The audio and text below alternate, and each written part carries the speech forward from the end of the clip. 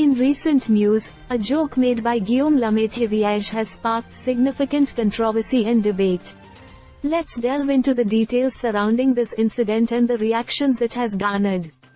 Guillaume Lemay-Thivierge, a well-known personality, recently made a joke that has stirred up a storm of criticism. The joke in question has been labeled as racist by some, prompting widespread discussions on social media and beyond. To grasp the gravity of the situation, it's essential to understand the context in which the joke was made.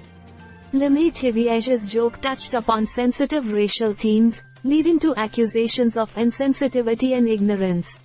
Following the uproar caused by the joke, several public figures and personalities have weighed in on the matter. Their responses have ranged from condemnation to calls for accountability and education regarding racial sensitivity.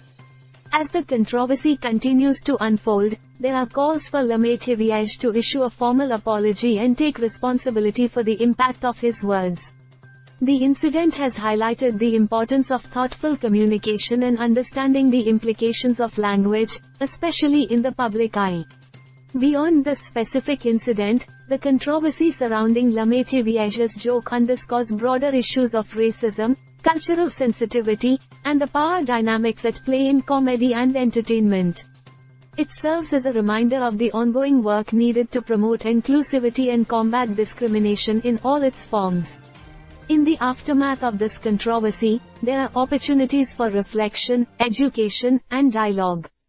It's crucial for individuals and communities to engage in constructive conversations about race, privilege, and the impact of words and actions.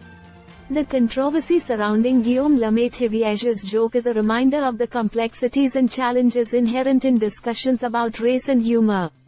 It highlights the need for greater awareness, empathy, and accountability in public discourse.